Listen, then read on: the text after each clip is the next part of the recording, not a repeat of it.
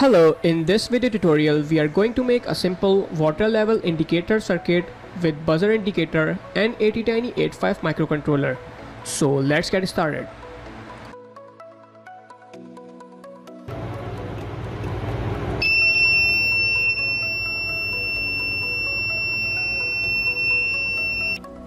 For more interesting project, please subscribe to our channel and don't forget to click on bell icon for our recent post notification. This video tutorial is sponsored by PCBWay.com. They are providing you a high quality PCBs for just $5 only. So visit the website and click on this sign in button. Create your account and then click on $5 for 10 PCB button. Fill the specification like number of layer, dimension, color and quantity. Select your country from here and also a different shipping method.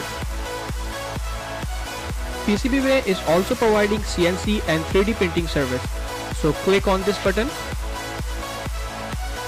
upload your CAD file and place your order now.